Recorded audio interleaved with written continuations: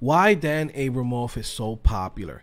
Dan didn't go to MIT or Stanford. He's a self-taught developer who actually didn't even finish college, but somehow created one of the most popular libraries in JavaScript, Redux. And Facebook, now today Meta, came running and said, we need this guy in our team. Now, what makes him so popular is the fact that the guy is talented but yet so humble. In 2018, he released a blog listing all the things he didn't know, like GraphQL, TypeScript, SAS, algorithm, Shraggy?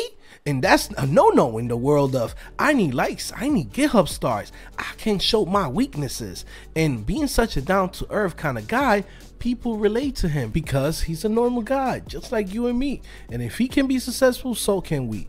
And this is